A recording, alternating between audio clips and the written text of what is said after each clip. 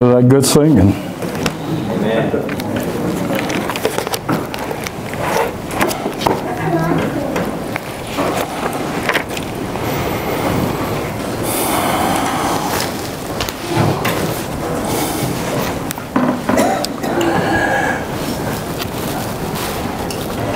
When the Lord came to this world, God tells us in the golden text of the Bible, in the book of John chapter 3, "For God so loved the world, that he gave his only begotten Son, that whosoever believeth or trusted in him should not perish, but have everlasting life." Then Jesus said out of his own mouth while he was deployed upon this earth, "For God sent not his Son into the world to condemn the world, but that the world through him might have life." Jesus out of his own mouth gives his mission and his message and his methodology. And that is that God sent him to mitigate something that had happened so many years ago. And Jesus is the culmination and the completement of the scheme of redemption. From the very beginning, the scriptures tell us, in the beginning, God. In the beginning, God. In the beginning, God. Right there is a statement of power. God created the heavens and God created the earth. And what the Bible tells us there in the book of Genesis, the book of beginnings, that was written in retrospect. Moses was not there in the beginning. Moses was not there during the flood. He was not there at the call of Abraham. But God gave Moses all of these teachings in retrospect so he could let the children of Israel understand why they had been in bondage to the Egyptians for over 400 years. But as God revealed this unto him, in the beginning, God created the heavens and the earth. In the beginning, God hung the sun on nothing, placed the moon in its place, flung the stars out into the sky. In the beginning, God scooped out the oceans, the rivers, the lakes, and the ponds of this earth. In the beginning, God put the grass and the fruit-bearing trees upon the earth in order to keep everything in place. God made a firmament above to make sure that it was a habitable place, a habitable environment. Then once God had done those things, the Bible lets me know that God made creatures. God made creatures in the sea, creatures in the forest. God put creatures in the air because God made all of those living creatures. But then at a certain point, once God had looked and examined everything that he made, the Godhead, God the Father, God the Son, and God the Holy Spirit. God the Father who plans all, God the Son who executes all. God the Holy Spirit who fulfills or brings order out of chaos. God, the Godhead, said, now let us, a plurality, let us make man in our own image and after our likeness. After the Godhead made that declaration that let us make man, the Bible lets me know that God formed man from the dust of the earth and breathed into his nostrils the breath of life, and man became a living soul, not a living creature, but a living soul. And God raised man up and placed him in that garden. The living creatures were given instinctive motivation. They had to act within their instinctive knowledge, within their instinctive teaching as God had made them. God gave man reason, gave him intelligence, gave him intuitiveness, gave him choice, and then gave him law so that he could make his own decisions. When we look at the Bible, it is written in comparative language. That means God compares those things that save with those things that destroy, those things that bring life to those things that bring death, those things that build to those things that tear down, those things that enlighten to those things that darken the mind with unintelligent decisions. God gave man law. God placed him in that garden and gave him one prohibition. Of all the things that you might eat on this earth. You are free to eat, except the tree that is in the midst, and God put it in the middle, so man couldn't say, I didn't know which tree you was talking about. God put the tree in the middle of the garden. At a certain point, God, in doing his quality assessment, said that there was one thing out of all the things that were good, there was one thing that was not good. The Bible says God looked at man and God made a statement. It is not good that man should be alone. Therefore, having made that statement, the Godhead has to act. God the Father who plans, the Son who executes, and the Holy Spirit who brings order out of chaos. These three divine personalities with one divine nature therefore decided that man needed a helpmate. So the Bible lets me know that God put man in a deep sleep. While he is in that sleep, he opened his side. From his side, he removed a rib, closed his side, and made or builded, a different word. He builded a woman and brought her to his side, indicating she's not his slave nor his master, but another self brought alongside of him. Therefore, God, being the father of the bride, had already prepped Adam for the beautiful creation that he made. The culmination, the crown jewel of all that he made was the woman. He had already brought all the animals in front of Adam to say, you see anything you like, boy? No, sir, I don't see nothing I like. Therefore, God made the woman. When he brought the woman to Adam, Adam, in a fit of joy, in the Hebrew translation in our English Bible, it says now. But if you really want to know what Adam said, wow. When he looked upon the woman, he said, now she is bones of my bones, and she is flesh of my flesh. She shall be called Isha, because she was taken out of Ish. Therefore shall a man leave. God allowed Adam to be the first prophet. Therefore shall a man leave father and mother and cleave to his wife, and they twain shall be one flesh. On that day, God created community. God created marriage. God created the family. God created society. Adam was born full grown. Eve was created full, both of them were made and builded rather, full grown, because God made them. Neither of them had a father or a mother as we know father and mother, but God gave Adam the privilege of being that prophet. What does God want us to know and learn? As our brother said very ably last evening in his lesson, those things written aforetime are written for our learning. What does God want me to learn? God wants me to learn that when he created us to live forever. God made us, and God don't make junk. God don't make mistakes. God don't make things that have to get recalled and go back to the factory and get updated and rebooted in new software. When God made man to live forever. All man had to do to live forever was to live right, obey God, maintain proximity to the tree of life, and do what God told him to do.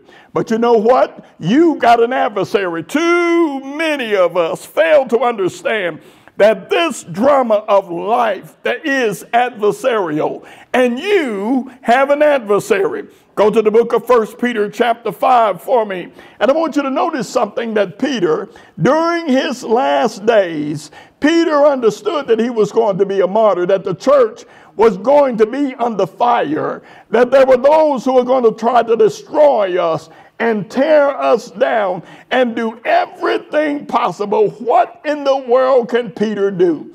What can he say to help Christians be ready for what's getting ready to happen to them? In the book of 1 Peter chapter 5 and verses 8, Peter said to the brethren what? Peter said, be sober, be vigilant. Is that right? Be watchful. Be vigilant. You don't have King James, brother. Be sober, be vigilant. He said, because your adversary, what does he call him? The devil. as a roaring lion who walketh about seeking whom he may devour. In essence, don't you understand you're being stalked? You're being stalked every day of your life. You're being stalked. You don't have off time where you can let your hair down, let your guard down, and simply do what you want to do, because you have an adversary. God calls him by name. His name is the devil. But let me tell you a secret. When you get it, Dean, that's 1 Peter 5, verse 8. I want you to go to verse 9. God didn't tell you to run from the devil. He didn't tell you to run from the devil, because the devil is not your superior. The devil is not your master. Stop lying on the devil. The devil made me do it. No, he didn't. You did it because you wanted to do it. The scriptures tell us very clearly that sin is not in your drinking water. Sin is not in your DNA. Sin ain't floating around like COVID or a virus. Sin is a choice. It's a choice. It's a choice. Scriptures tell us that sin is transgression of God's law. And you have an adversary that is willing to take advantage each and every day of your life. Hold it, I'll be there in just a moment. In the book of Ephesians chapter 6, as was read in your hearing just a moment ago, the Apostle Paul talking to the brethren at Ephesus, when Paul is trying to do everything possible to fortify those brethren. Too many of us minimize the attraction and the influence of sin. Let me tell y'all a secret. God never told you sin wasn't pleasurable. God never told you that sin wouldn't make you happy as we define happy. God never said that sin wouldn't make you rich. God never told you sin wouldn't make you popular. God never said that sin wouldn't make you powerful. None of those things have been said by God. What God has told you is sin will bring you punishment. And you will be punished if you die in your sins. For this reason, Peter is warning the brethren of an adversary. Paul is warning the brethren. He said in Ephesians chapter 6, finally, brethren, be strong in the Lord and in the power of his might. Put on the whole armor of God that you may be able to stand. Notice what Paul said. Stand against. It's a war. Like a Roman soldier standing against the enemy. Stand against the wiles of the devil. That word wiles comes from a Greek term which means the tactics, the seductions, the lies. The devil's trying to figure you out. He's trying to figure out the price of your sellout. He's trying to figure out what you're afraid to lose, who you're afraid to disappoint. He's trying to figure out who you love more than you love God. That's what the wiles of the devil are. He's trying to figure out your programming so that he can program you to lose your soul. Finally, brethren, be strong in the Lord. Put on the whole armor of God, that you may be able to stand against the wiles of the devil. He said, for we wrestle not against what? Against flesh and blood. Read. But against what? Against principalities, against powers, against the rulers of darkness of this world, against spiritual wickedness. Where? In high places. In other words, the Lord said, you're not fighting Leroy, Bubba, Cockroach, and Skillet. You fighting the devil. It's the devil that you're standing against. And you've got to understand why we are always pointing out people. That guy standing there with a sign on the expressway or with a bottle inside of a brown bag like you don't know what's in there. That's not the enemy. He's already in the devil's prison camp. You are liberators. Your job is to liberate that individual. Paul said we wrestle not against flesh and blood, but against principalities, against powers, against the rulers of darkness of this world, against spiritual wickedness in high places. He says, therefore, don't you understand? You got to put on the helmet of salvation. You got to put on the breastplate of righteousness. You got to have your feet shod with the preparation of the gospel of peace, the truth of peace. You got to have the shield of faith that you can quench the fiery darts of the wicked. And your one offensive weapon, everything else is defensive. Your one offensive weapon is the sword of the Spirit, which is the word of God. So therefore, in verses 9 of 1 Peter chapter 5, when Peter is speaking to the brethren, after he has said to them, be sober, be sober, be sober, be sober. Don't get drunk with pride. Don't get drunk with materialism. Don't get drunk with worldliness. Don't get drunk with lasciviousness. Don't get drunk with the things of this world. Be sober. Be vigilant. Keep your eyes open. Why are you always getting ambushed? Why are you always saying, didn't see that coming? Why are you always saying, don't you understand? Stop complaining about the clowns. Ask yourself why you keep going to the circus. You got so many of us who are constantly looking for someone else and blaming someone else for the decisions that we make. He said, be sober, be vigilant, open your eyes. If someone's showing you the worst of themselves, see it. If they're showing you that they're a liar, learn it. If they're showing you that they're disloyal, understand it. Be sober, be vigilant. He said, because your adversary is behind it. And he calls him by name the devil. But does he tell us to run from him? No. What does he say in verses 9? Read it for us. He says, what now? Resist steadfast. Resist. Fight. Stop laying down and letting the devil walk all over you.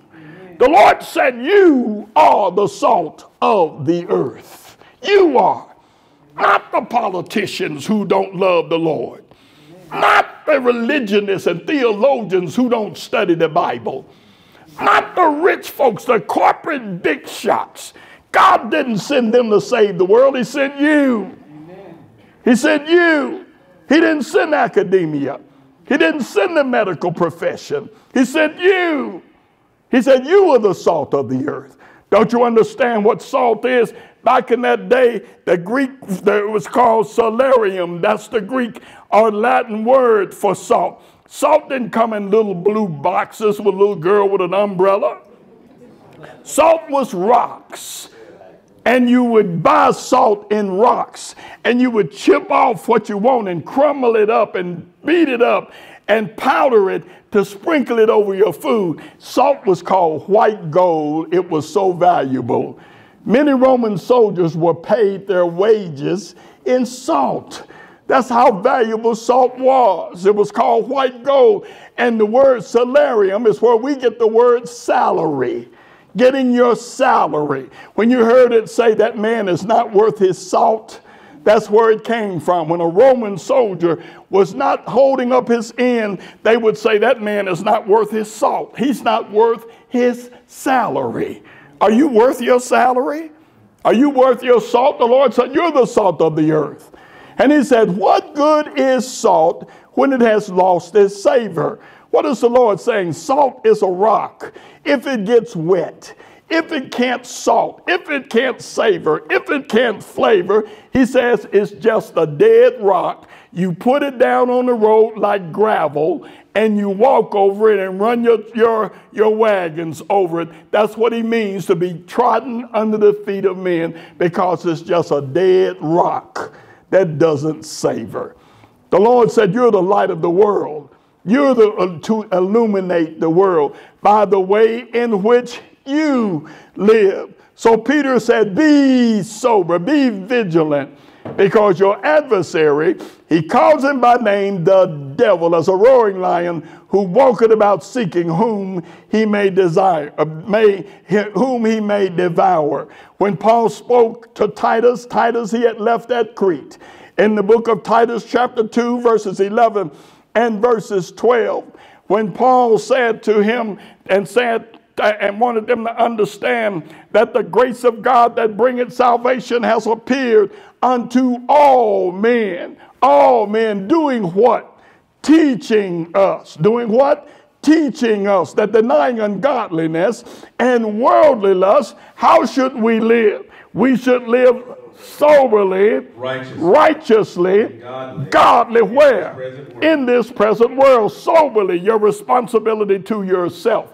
What do you do for yourself? You live soberly. You don't get drunk with the things of this world. You live soberly, righteously. That's your responsibility to your brothers. What do you do to your brothers? You love them. You care for them. If they're hungry, you give them food. Thirsty, you give them drink. Naked and in prison, you clothe them and visit them. Righteousness, godly, your responsibility to your Creator. In essence, every one of us in this world have a responsibility. Therefore, go, if you will, to the next slide. The prophet Isaiah heard from God, and God had asked a question of Isaiah and wanted Isaiah and Ezekiel both had similar questions that were asked of them. Go with me, if you will, to the book of Isaiah chapter 6. Isaiah chapter 6. And I want you to notice verses 8. Isaiah chapter 6 and verses 8. What did Isaiah hear from the Lord? Read it for me, if you will. He said, I heard the voice of the Lord saying, Whom shall I send? Read it again. Whom shall I send? Read it again. And whom shall I send? Whom shall I send? God is saying, I'm looking at the world down there. Back in the antediluvian days, when God realized, as the Bible tells us there in Genesis chapter 6, that God came down and made an inspection of the world. God looked at man and said his every thought and his every imagination was only sin continually. God decided he was going to clean things up, but he got to send somebody to tell him that he was going to do it. So God sent Noah, saved his family, told him to build an ark. And for 120 years, Noah preached, it's going to rain, children. It's going to rain, children. Get yourself right, because it's going to rain. Why? Because God must always be kind and loyal and just and loving. And God will always try to save the righteous and not destroy them with the wicked. Who will he send? When it was time to kill and destroy Sodom, the twin cities of Sodom and Gomorrah, because of the sin, the stench of nasty sin that had gone up to the nostrils of God, God had to send somebody to say, I'm going to burn this thing down. Send Abraham down there and to tell him, I'm going to burn it up. Abraham, who was God's friend. God said, Abraham said to God, this is not like you, God. This is not like you, God. You know that you're a good God, a loving God. If I find 50, God, will you save them? God said, I'll save them for 50. What about 40, God? If I find 40, will you save them for 40? God said, I'll save them for 40. What about 30, God? What if I find 30? What if I find 20? God said, I'll save them for 20. God, what about 10? What if I find 10? God said, if you find 10 souls among those twin cities, that I have already examined the heart of every man, woman, and child down there, that I know everything and everybody there. If you can find 10 folks that I missed, I'll save them for 10. Guess what? He couldn't find 10. And God destroyed them, but God sent somebody to them. Abraham, as Isaiah said, who shall I send? God's sending you.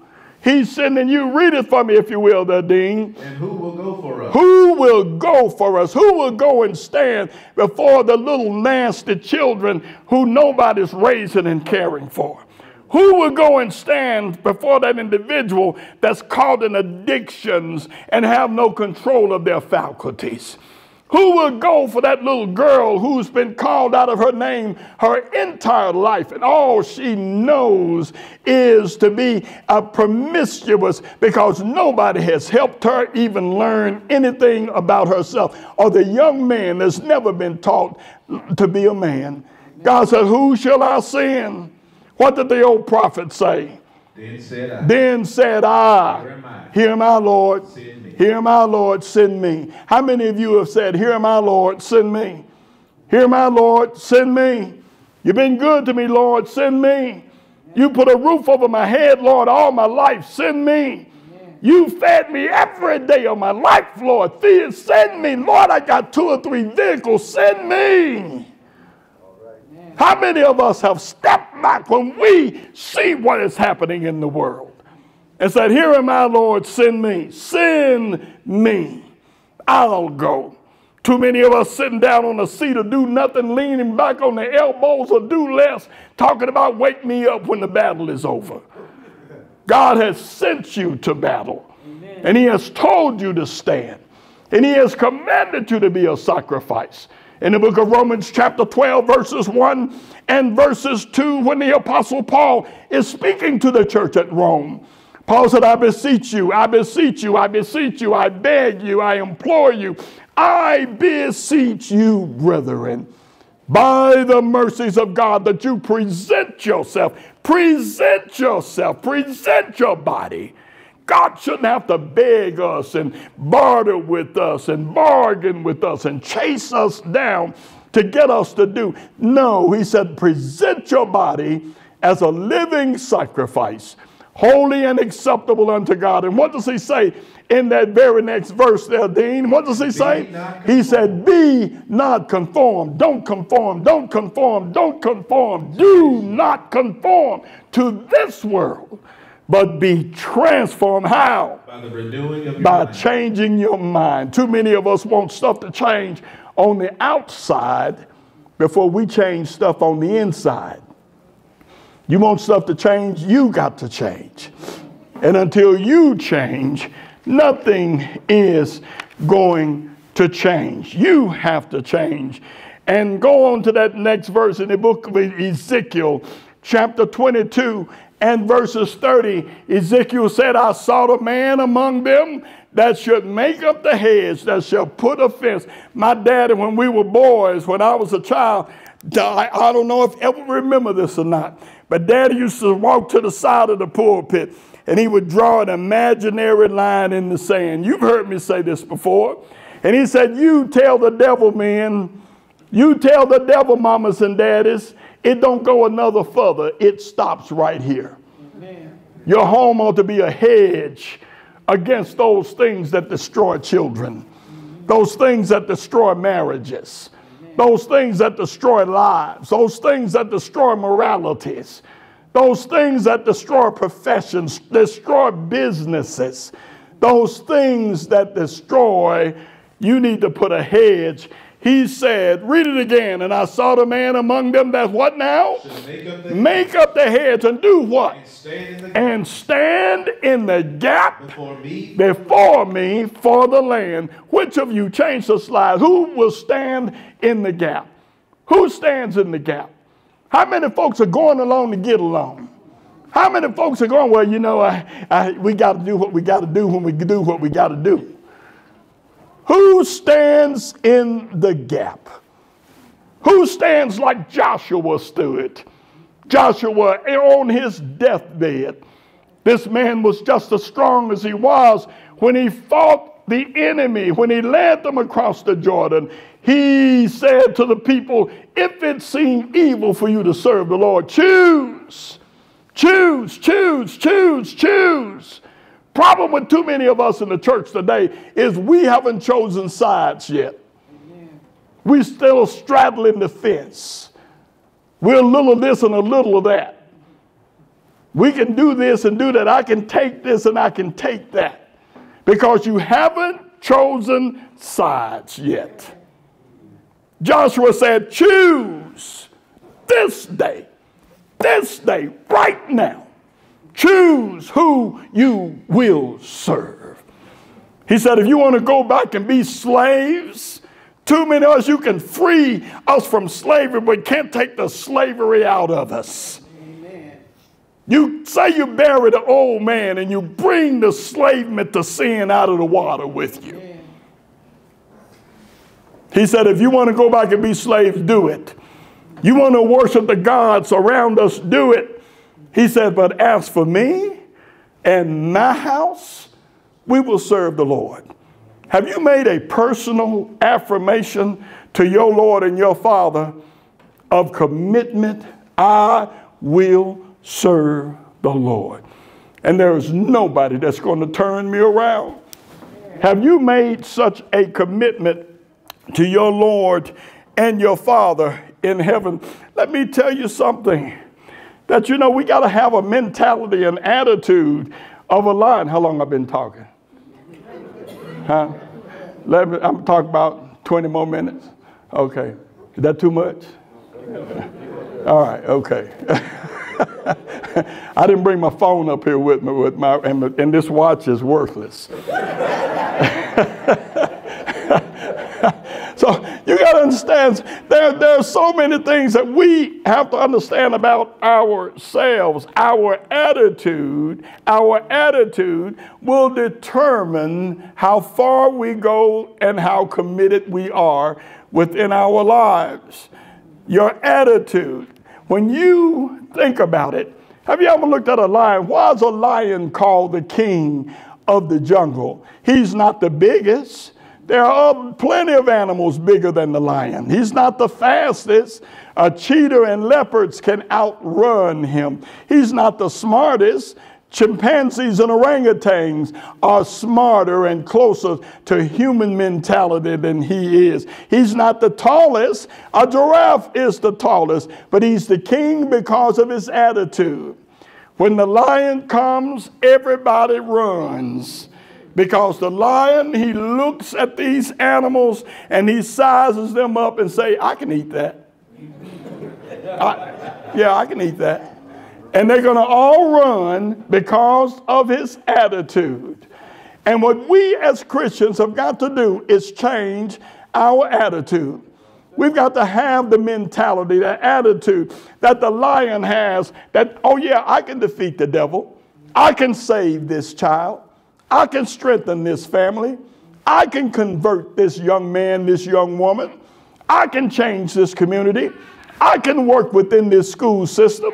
I can be an individual that can hold this job down and let my light shine at the same time. In essence, you've got to have that attitude. Let me tell y'all something. An army of lions led by a sheep. Have you told them this before? Will always be defeated by an army of sheep led by a lion. Amen. An army of sheep led by a lion will destroy an army of lions led by a sheep. Amen. And what we've got to have is a mentality of a lion. And this is what God wants us to realize. You got to stand in the gap. Go to the next one real quick. I'm going to run through these because as leaders, we've got to be ethical. We've got to be biblical. We've got to be the type of people who allow the word of God to lead and counsel us. In the book of Psalms chapter 1, when David, who became a better leader after making terrible mistakes, David said, blessed is the man that walketh not in the counsel of the ungodly, nor standeth in the way of the sinners, nor sitteth in the seat of the scornful. For his delight is in the law of the Lord, and in that law doth he meditate day and night. What is David talking about? The progressiveness of sin. When you start walking with listening to sinners and walking with sinners and standing with sinners, you find yourself sitting with sinners. David started as a peeping Tom and ended up an adulterer and a murderer. Why? Because of the progressiveness of sin. The devil wants you to stay long enough to hook you. This is why James said one time, he said, stop lying on God. Stop lying on God.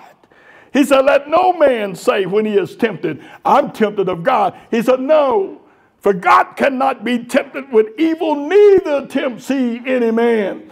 For every man is tempted when, James, when he is drawn away by his own lust and is enticed. When you allow your desire and your lust to lead you away from God, you got to understand something, brothers and sisters. Here's what I want to get in the remainder of the lesson. Stop devaluing yourself. Stop looking for mediocrity. Stop acting as though you've made no contribution. Stop acting as though our ancestors, my father was a Korean War veteran. Many of your fathers and uncles and brothers and grandfathers were veterans, and grandmothers and aunts were also veterans. You've been paying the price for this nation for many, many years. And too many of us are willing to throw our hands up and not strive for the best for our children. Your child, these babies throughout this audience, deserve a whole lot better than we're offering. Change the slide for me there. Deserve a whole lot better than we're offering them. On one occasion, I remember I was sitting on the floor of the house, Edward, and they gone on and on and on about ridiculous stuff. I threw my hands up and I walked off the floor angry. I said, it's not worth saving. I've fought for years and years for various principles, fighting against abortion, fighting against legalizing various things, fighting against homosexuality, fighting against the school systems and certain things being taught. And I threw my hands up and I walked off the floor and said, I'm tired. I called George and said, I'm not going to run again. I've had enough. And God got me real good. You know what God did to me? He gave me grandchildren. And when I looked at those grandchildren, when that grandchild, wrapped over 20 years ago, wrapped her little hand around my finger, I said, okay, God, I got it. I see it.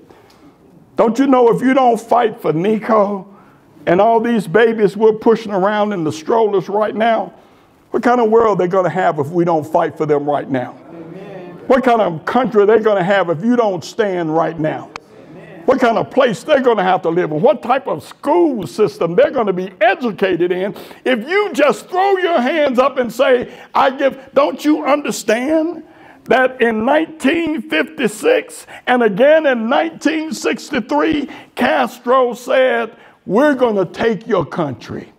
We're going to take your country. And he said, we're going to take it without firing a shot, because we're going to divide you from within. Martin Luther King made this statement before he died, and it's one of the most profound things he said for those of us who get caught up in the past instead of leaving the past. Let me tell you something about an eagle. An eagle flies high. He can see his prey from 5 miles away. Before the prey can see him, he sees the prey. And he hones in on the prey, and when he swoops, that prey don't have a chance because of the eagle's vision. Eagles don't run from the storm. They love the storm because they have the ability to fly high in the storm. The more the storm becomes violent, the higher the eagle can fly within the storm. Let me tell you something else about an eagle. An eagle don't eat dead stuff. He catches his prey alive. He's not a buzzard. He's not some scavenger, but he chases, and he flies, and he catches his food alive.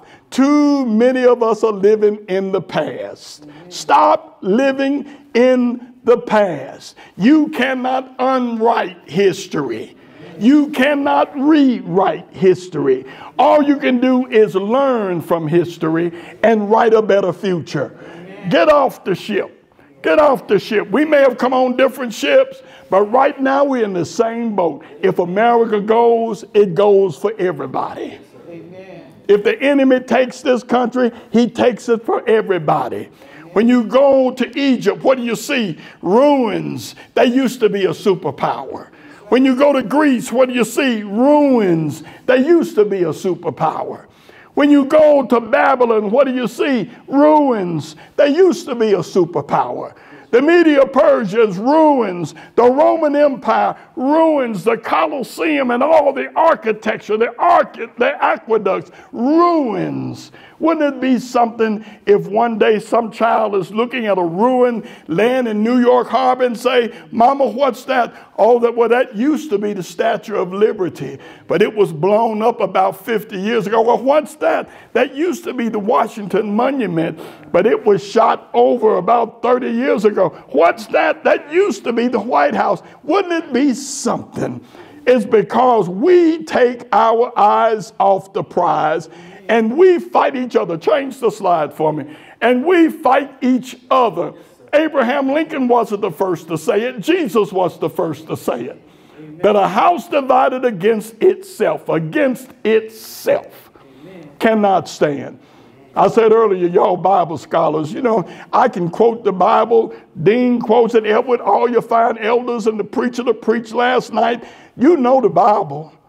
Let's apply it to the point that we understand what our responsibility is as salt and as light in this world. A house divided against itself cannot stand. You go to the school systems and they're teaching the black kid to hate the white kid to hate the Hispanic kid to hate the Asian kid to hate the Native American kid, and then all of them learn to hate each other. Let me tell you something. A man will not die for that which he does not believe. Amen. We teach him to hate the flag, hate the Constitution, hate Washington, hate the Senate, hate everything about America. And then when the enemy gets ready to come, you're going to tell him, here, boy, take this gun. Here, little girl, take this uniform and go fight for this country. No. You've already taught them that this country is not worth existing. You've already taught them that this country is no good. So why in the world Peter was not afraid. Peter lost his faith. Peter was not going to die for what he didn't believe. When Jesus gave himself up to die, Peter said, no, I can't go along with you like that. No, can't go along with you with that. So Peter said, no, I don't know him 3 times. Why? Because he was scared. In the garden, Peter would have gone down fighting. He would have gone down fighting with that sword. But he could not let his hands down when he had lost his faith. Change the slide for me, if you will. I'm going to go on and get through. Liberty once lost is lost forever, John Adams said. This man hated a lot of the things that were happening in the South. He hated what was happening when he watched the White House being built. And one of the things that he said and he talked about was liberty for everybody. But one of the things that he said that resonated with me, once it's lost forever. Go to the next slide. Dwight Eisenhower, the man who integrated the schools in Little Rock, the man that my father served under. This man, the supreme quality of leadership is unquestionably integrity. Without it, no real success is possible. No matter whether it is on a section gang, somebody building a ship, a football field, the army, or in the office. Integrity, something that's being lost. We'll sit and listen to politicians who we know have no integrity. I can look to the left, I see no integrity. I can look to the right, I see no integrity. What you've got to do is have integrity yourself. Amen. And you've got to look at what you are supporting. Because God said, don't support other men's sin. Go to the next one, if you will. Righteousness, Solomon said, exalts a nation. But sin is a reproach. It is a shame to any people. Go to the next one, if you will. When the righteous are in authority, the people rejoice. But when the wicked bear rule, the people suffer. That word mourn comes from a Hebrew word, which means to suffer. Go to the next slide, if you will. Booker T. Washington said, it's character, not circumstances, that make a man. This man rose up from slavery. And because of his character, his integrity, his courage, he went all over the world fighting slavery and fighting the things that were happening in the southern part of the United States of America. Why? Because of his character. His character. Too many of us get caught in the point of origination, and we never get to our destination because you don't have the character. Let me tell you something. If you hate starting over all the time, then stop quitting. Amen. Stop quitting all the time. If you stop quitting, you don't have to start all over all the time. Go to the next slide.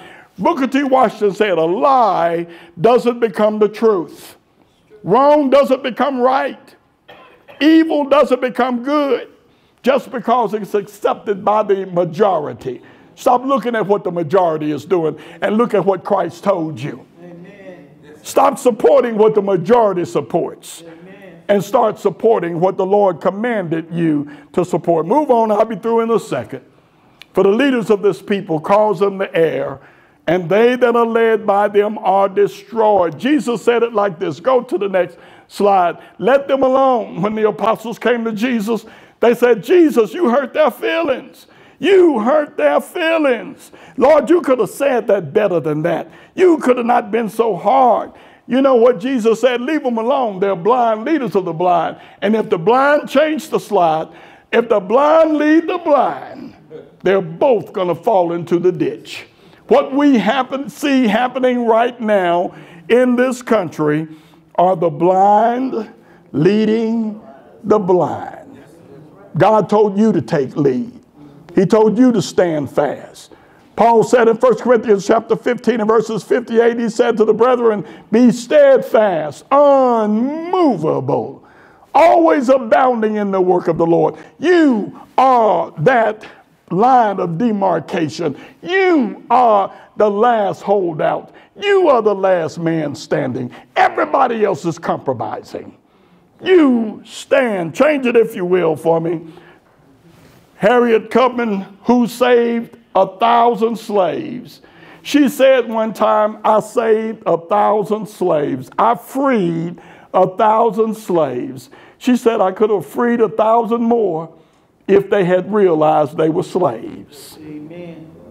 How many folks don't realize they're slaves? Amen. How many folks are captured in the devil's prison camp and don't understand that they're enslaved? She said, you hear the dogs, keep going. You see the torches, keep going. When they shout at you, keep going. Don't ever stop. Keep going.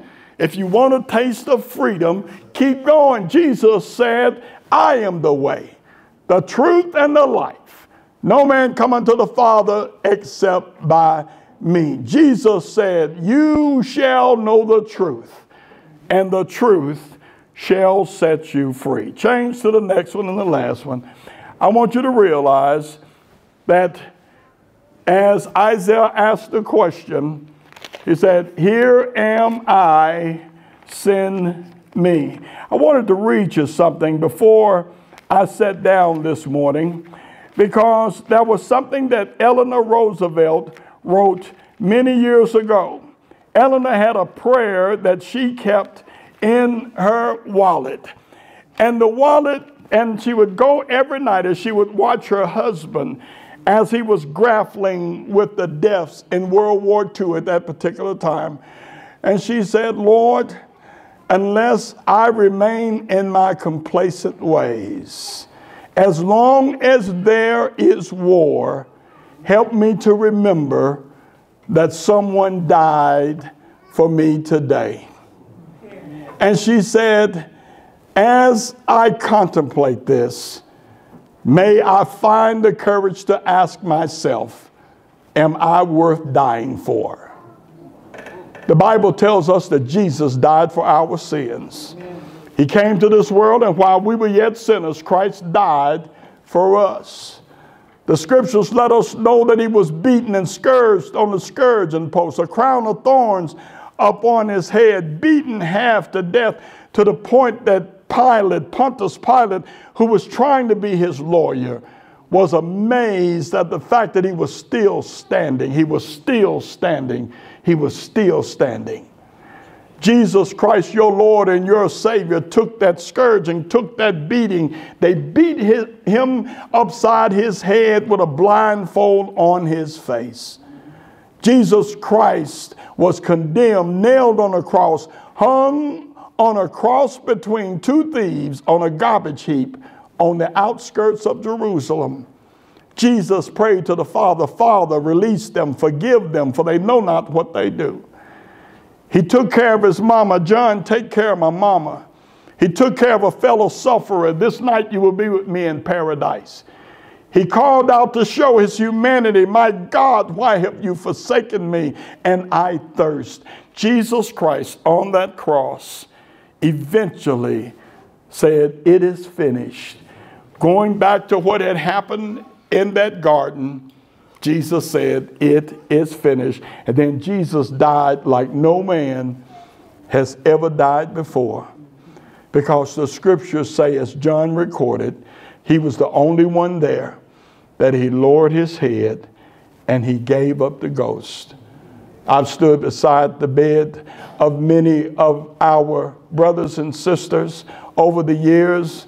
My grandmother and my wife, I've stood beside their bed as they have taken their last breath.